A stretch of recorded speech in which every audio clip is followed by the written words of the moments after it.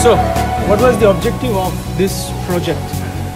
The objective was to build almost an aircraft, or rather an aircraft flight control surface, which has got provision of fail-safe feature where the control surface can be operated by mechanical means. As you can see here, it has got all the mechanical connections. It can be operated by pneumatic means. You can see here it has got the pneumatic means. It can be operated by electrical means as well, and you can see the students down there working on the electrical parts. So the purpose was to show the students in future how the control surface operates. That was the initial idea, and I thought of doing this project with this student because it would give some value to the to the entire understanding, as well as to the entire objective of Nilai University and their objective of their study as well. Now, that was the sole objective. How was it achieved? So it was achieved within a period of 14 weeks, and every week officially we had 2 hours of class. So 2 hours into 14 weeks is 28 hours. So within 20 hours you can see here the aircraft is almost ready. So with a shoestring budget of 3.5k and with the 28 hours officially, so unofficially I took whenever you people got time, you did work at all your leisure time, at your free time, and that is why you could finish up the entire thing within this time frame, which is quite a great job. Now, what was my role? I was the supervisor for this project. I conceptualized this entire idea of building the aircraft from scratch, and the students put that concept into reality, the dream into reality. Now, what it serves and what was the final outcome and what we can conclude by the entire thing? Well, I can conclude that almost an aircraft without the landing gear can be made possible. That means if given the time and opportunity with the proper resources, all of these students can do wonders. So I would request you, if you are going through the video, to have a look at the potential of the students and give these people the opportunity to prove themselves. Now, why is it essential, and what was the final outcome of the entire thing? My objective, as I told you, I was the supervisor, but I never did anything. I just gave them free hand, free mind, and they did all the creativity and the innovation, and finally they managed to get and achieve the objective. So what it proves? It proves that if given the opportunity, the free mind, the creativity and the innovation comes in. So innovation and creativity comes with free mind. So what we require is free mind. And the bottom line is, every one of us can do wonders provided we are given the responsibility to do that. And to end this entire discussion, what you require is innovative mind and creative mind, and that's all it is essential. So all these students did wonderful job, and I would rather, as I told you, I appeal all these subscribers watching the video and who in future will be watching this video, to give the students the adequate support so that they can contribute to the society at large, by large. And okay, best of luck for your future. Thank you. I'm Dr. Louis Timajo, is the coordinator of Aircraft Maintenance Department under of School of Engineering Technology. Right now, the subject, final project has been done by the group that doing their planning and then performing the tasks on the flight control simulator. Okay, so now I'm here behind of the prototype of simulation of the aircraft, and I see that all these projects are very good for them to expose on the how the flight control and also the electrical wiring sense the on and off of flight control if you are down or up position. Okay, so I acknowledge the lecturer, Mr. Saikat, initiative to do the final project, and also with the assistance of Mr. Nasaruddin doing well to assist the student while the lecturer is not around. It's a very good, well on the expose the student regarding the system of the aircraft. Hi, my name is Nazaruddin Bihamdi. I'm the hangar officer for Nilai University Aircraft Department. My role in this project is to guide the student throughout the entire process of building the aircraft simulator. Although I'm MBA majoring in aviation management and also an aircraft engineering graduate with more than 50 years experience in aircraft engineering, I shouldn't directly put my hands on building the project. As a certified vocational training officer by the government, what I need to do is closely monitor them, then actively providing tips and advice. This is to drive the student to apply what they have learned and use their own skill in building this aircraft simulator. I show them the proper way of using tools and equipment and the best engineering practice. In some point when they're facing a problem, I will lead a discussion to drive their critical thinking on solving the problem. I use an analogy and sometimes explain multiple options for them to choose. Thank you.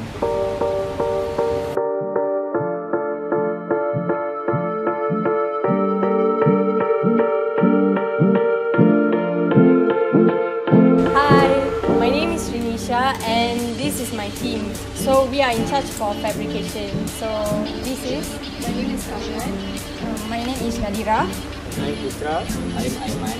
And I'm Oliver. So for my part, I'm going to talk about the design. So basically our design is very simple and a very basic design. So we referred the internet to get a picture in our head. Then we started to sketch what we wanted our aircraft to look like. We also put in the measurement. So as you can see, we have a box-like shape for the middle part of the aircraft. And then we have the wing, which is slightly swept back. So the flap, aileron, elevator and rudder are referred from the beach jet in our aircraft, in our hangar itself. Okay. So we had to communicate with all the other team members because we need to know how much of space they require for their own component, and also if they require any specific shape for the installation of their components. So this can avoid any problems from happening when we start to proceed with our project. So this planning stage is a crucial stage because it's the startup of this project. If we don't plan properly, there is going to be problem later on, so we have to know the precise information from all the members so that we will not have any problem later when we proceed. At first, we gathered the information and made a rough budget list according to the materials and parts that are needed to make this mock aircraft. Then we decided that each student, which are 21 of us, we collected 200 ringgit each and collected them in the first week to cover up all the expenses for this mock aircraft. Then the materials needed to construct the structure of this aircraft was mainly hollow square bars, hollow rectangular bars, brackets and self-drilling screws. Next, we did research on where to obtain these materials and how to obtain them. Later on, we found that there's this supplier near Nilai where they provide metal bars, and we ordered from them and we had them delivered to the hangar. As for the brackets and the self-drilling screw, we bought them from a local hardware store. To assemble the structure into the mock aircraft, the equipments and the tools we used were from the workshop at the hangar itself. At the end of the project, we made an account statement which tally up the money that we used to buy all these materials and the money that we collected from each student. At the end of the day, everything went well and everything was in the budget that we planned. Okay, so the materials used for the project that we built have to be strong and relatively lightweight. So we have 9 1 by 1 inch 6 meter square beams made of mild steel, and it is 1.6 mm in thickness. We also have 12 1 inch by 2 inches 6 meter rectangular beams, which is also used for the structure. For the control panel and control surfaces, we used aluminium sheets which are 0.6 mm thickness, and we use 1.0 mm thickness aluminium sheets for the control surfaces. For the installation part, with the reference of the design, we built an airframe structure of the aircraft by using hollow square steel, hollow rectangle steel. We use machine to cut the hollow square steel and also the rectangle steel. Air bracket are used. This one. Air bracket are used beforehand to ease the job for the welding. We use pneumatic gun to drill the air bracket into place. After that, we use welding to secure the steel, the structure based on the design. For the aileron and the flap, we first draw an aerofoil shape on the metal sheet and then copy it into 6 pieces. We cut using a nibbler to make all the 6 pieces the same. And then we take another metal sheet. We use a metal sheet bending machine and the rubber mallet to bend the metal sheet into aerofoil shape. Installing the flaps and the aileron is easy. We just secure the bearing into place and install the flaps. Next, to install the first body of the aircraft, we use 4x4 feet aluminium metal sheet and cut it using metal sheet cutting. We bend the small part of the top and bottom and then secure with the pneumatic gun and drill the bottom first and then the top. So now is the problem we face and how we overcome it. So at first, we had difficulty on how to design the aircraft structure, as it requires a lot of measurements and calculations. And we were also being given a limited space to do our project. So that we decided to do the design as fit as the space provided. Okay, next, when we were building our aircraft structure, we faced multiple problems such as insufficient parts and materials. The budget we had also was very limited, and we decided to use it very efficiently. To overcome this, we try redesign our aircraft by modifying it, and we use all the reused materials that we found in the hangar that was once used by our seniors. Lack of skills was also the problems when activities such as welding and drilling need to be done. So we need all the skills to do to make sure that the project is run smoothly and it is done to be last long. Thank you. Hi everyone, my name is Steven. I'm the team leader of this project, also the group leader of the mechanical team. So now let me introduce my team member first. Hello, my name is Leon. My name is Chong Hong Neng. My name is Dan Hao. My name is Bukakin.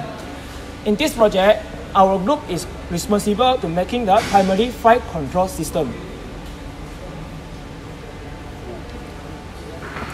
What is the primary flight control system? Primary flight control system consists of aileron, rudder, and elevator. Movement of the 3 primary flight control surfaces to change the airflow and pressure distribution over around the airflow. This change will affect the lift and the drag produced by the airflow or control surface combination around the pilot to control the aircraft about the 3 axes of rotation. After that, Our design is using the mechanical mechanism, which is control cable to control the movement of the primary flight control surface.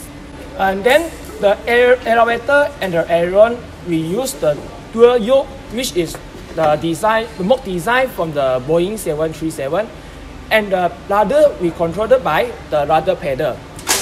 So after we collect all the information and the reference, we start to prepare all the structural drawing. After we done all the structural drawing, we start to prepare our resources. Okay, now I'm going to explain how and where we found out our resource.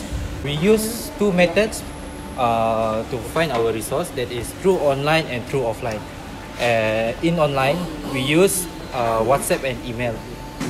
In WhatsApp, it's easy to gather information from the supplier, mostly about the quotation, price and picture. And for the email part, we receive quotation and pictures from there also. Okay, from offline method, we go meet the supplier face to face.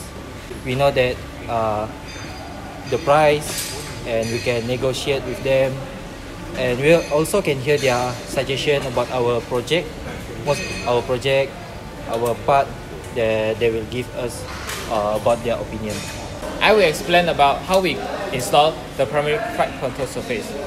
For the yoke, we have two handles that is sandwiched by two boards to increase the strength.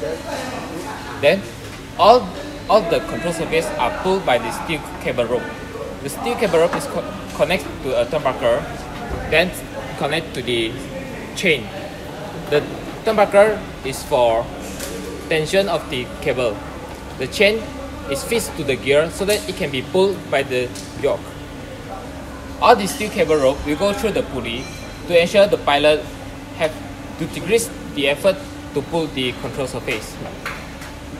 So for the aileron and elevator, we use double sprocket gear, so that when the gear moves, both the aileron and elevator will move together. So the aileron is work like when the pilot moves the yoke to the left, cable will pull the aileron move to the up. Both aileron and elevator will move together. For the rudder, we have rudder pedal. When the pilot steps the left pedal, the rudder will move to the left. Yeah, that's all.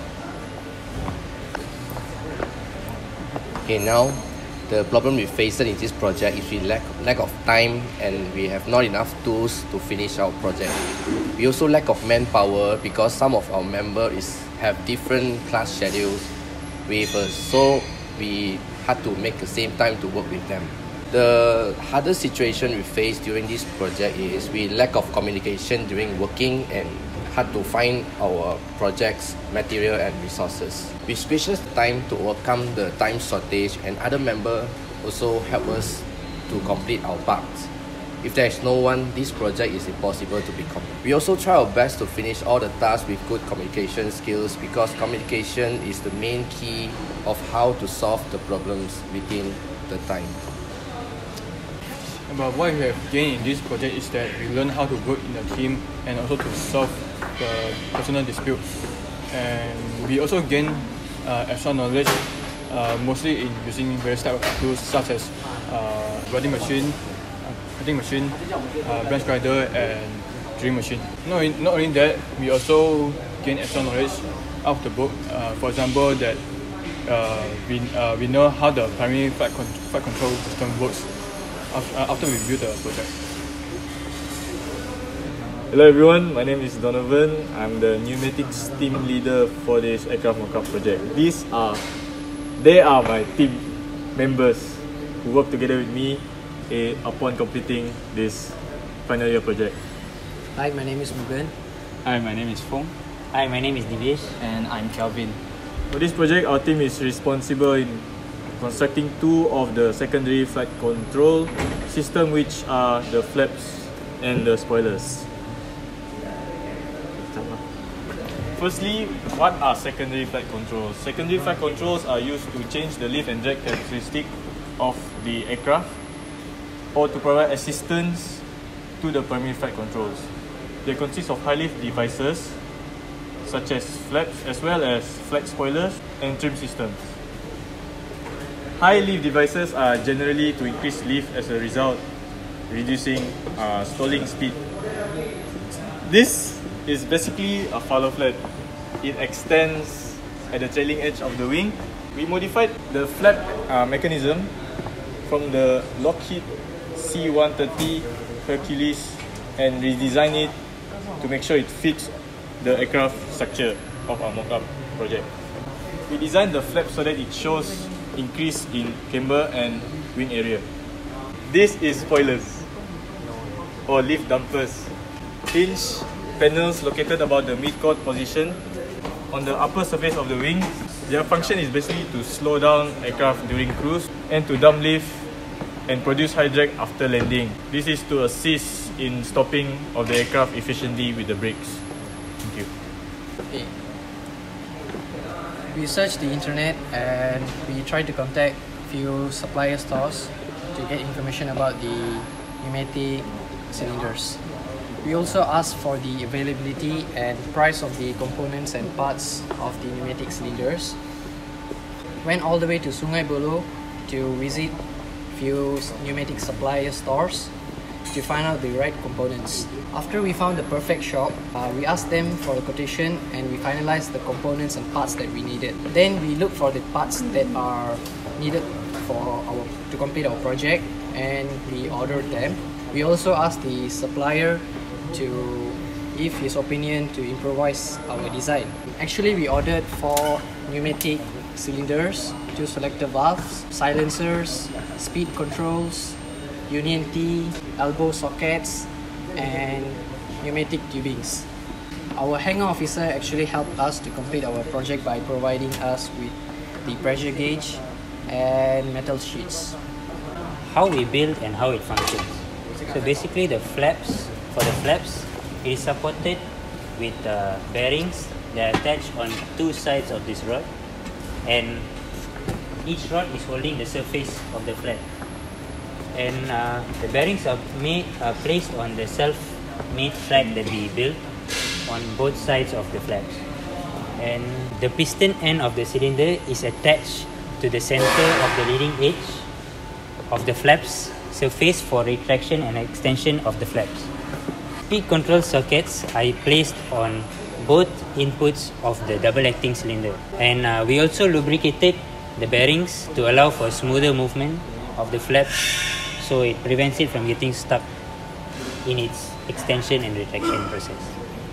Okay, as for the spoiler, we have a thick sheet of metal used to create the spoiler control surface. We have one end of the spoiler connected to a piston cylinder, while the other end connected to the frame structure. As for the pneumatic cylinder, we have only supply to one end, as the other end is compensated by the weight of the spoiler itself. And we also have speed control sockets connected to one end, which is the inlet side, to slow down the extension of the spoilers. What are the problems and challenges that we face in this project? Our initial idea was using hydraulics, but hydraulic cylinder was too expensive and only used for heavy-duty projects. We complete the sketching of hydraulic lines network diagram.